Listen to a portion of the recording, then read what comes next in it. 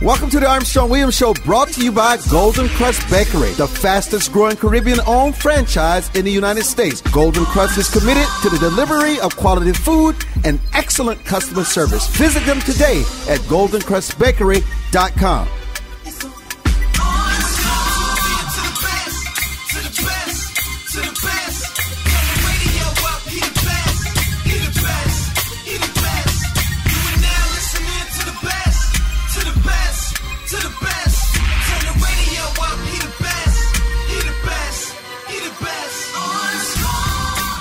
Hello, everyone, and welcome to a very special edition of our Armstrong-Williams Show.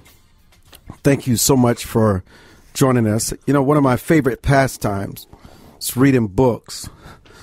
Boy, people ask, when do you have time? Well, you have to make time, especially when you have a good book. There's nothing better, really nothing better than having a good book. You know, we often hear about war stories, and, you know, you always hear read the packaging of these books. It makes it seem as though it's something you cannot ignore reading.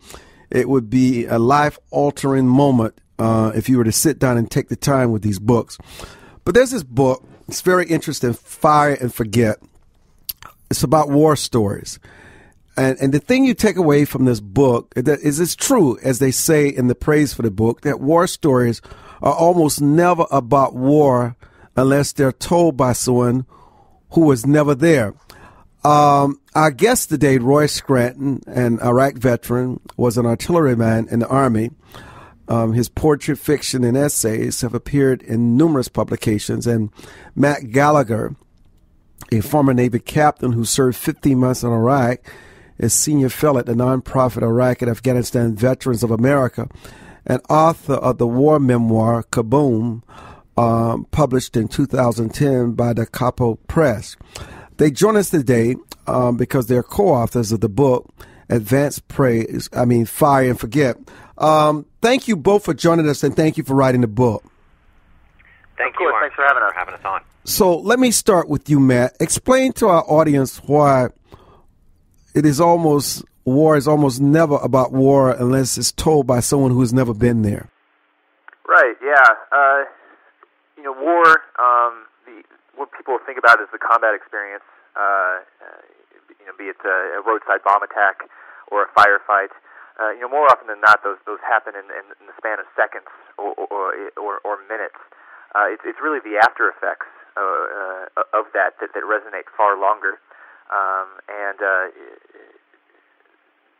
People come home, and you think that the war's over and you can just return back to life the same way it was, and that's generally not the veteran experience, and why so many of the 15 stories in Fire and Forget deal with the after effects of what's been seen over there. A great example is Andrew Slater's story, New Me, which is about a veteran who suffered a traumatic brain injury in a roadside bomb attack in Iraq, and he's literally having to piece together his life, memory by memory, back here in the States. You know, Roy, I read most of this book, and it's fiction. But I'm just wondering, is it really fiction? Did you want to just call it fiction? Because these stories seem so, not only so real, but so surreal. And it's just the kind of things that you cannot even make up. Well, I'm really glad to hear you say that because, in editing the collection and in collecting the stories from our many authors, authenticity and that feeling of descriptive reality, but also emotional reality was really important to what we wanted the book to look and feel like. The stories are definitely, no question, fiction. It's a collection of short stories, but they're grounded in the lived experience of everyone in the collection who knows military life intimately, and 14 of our 15 writers are actual veterans who have been downrange themselves. So, yes, they're fiction. So, Matt, let's take us to Afghanistan. There seems to be there's just so much that we don't know about Afghanistan, and sometimes I read beyond what you're writing and what you're bringing to us, particularly what is left on the cutting table. So, what is it? Why is it that the media and sometimes the military cherry pick the stories they want to float out there? And it's almost like 99%. You never realize what's really going on in the story. You don't know the truth. It's like somebody doing the biography on a president. You really don't know much about the president until 20 years after they deceased. Mm-hmm. Right. Yeah. No. It's been a struggle in both of these wars. Right. Iraq before America withdrew at the end of 2011, and still with Afghanistan, which is so strange considering how long these wars have been going on. There's just kind of this lack of connection with the American public with these wars. And, I think there's a bunch of factors there. You touched on propensity for the media to often kind of cherry pick stories. There's also kind of a lack of direct connection because of it's an all-volunteer force, being fought by 0.5% of America's population. First time in American history that a protracted war has been fought by the all-volunteer force. So certainly that's had kind of some unforeseen societal consequences.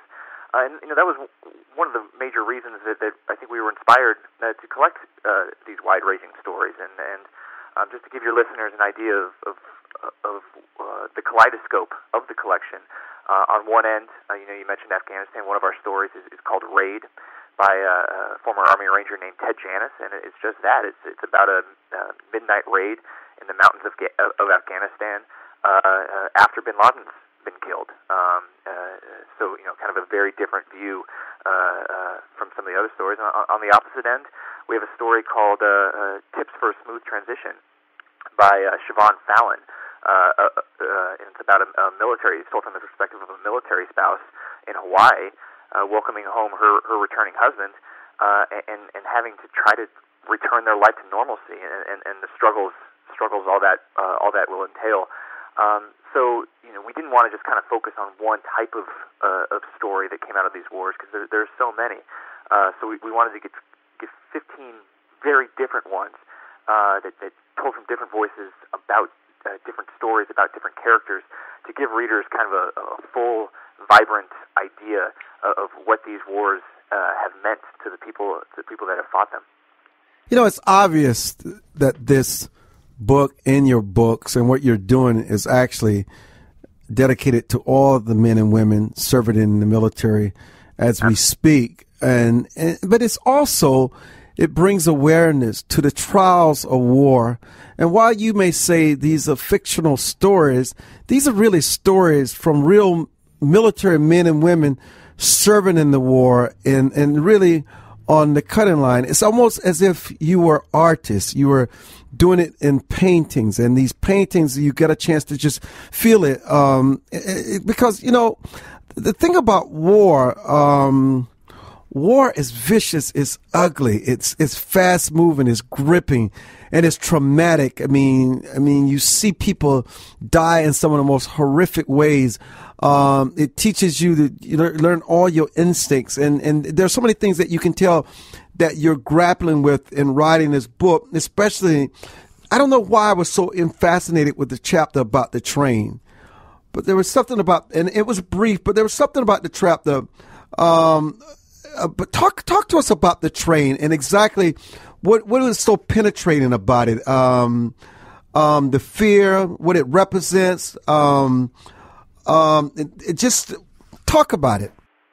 Well, that's one of the great examples of what fiction can do precisely, because Mariette Kalinowski's story, The Train, is able to take us inside of the head of a female Marine who has come back from downrange, and now she's back in New York, and she's trying to move on with her life, but she's haunted by this event that happened at a guard post where she had to watch her friend and a fellow Marine get blown up by a suicide bomb attack, which she might have been able to have prevented. And she has to live with that memory, and it haunts her, and that the character, the narrator in Mariette's story, doesn't know how to grieve. She doesn't know how to let that go. She keeps riding the train back and forth between Long Island and Manhattan, all over New York, because she just can't face that moment again and can't move past. But explain to our audience even in more detail how she could never let go, not only of the fear, but the fear as if it was just as present as it was the day of when she was in that chaotic situation. Right. That's exactly it. So in the story, we go with her back into that memory that keeps coming back and back and back. It's a memory that haunts her, that she can't escape until she begins to make the decision to forgive herself and to maybe be able to move forward. So that's a great example of the way fiction can take readers inside the consciousness of someone, inside the life and thoughts and memories of someone who's going through an experience that is tearing their life apart and would tear our lives apart if we had to go through it. But in fiction, it's sort of a safe space where we can go there with that person and understand. Oh, wow. We're going to take a break. We're going to come back to our very special guests, and they should be commended for this book, Fire and Forget, Roy Scranton and Matt Gallagher. I'm Armstrong Williams. We'll be back.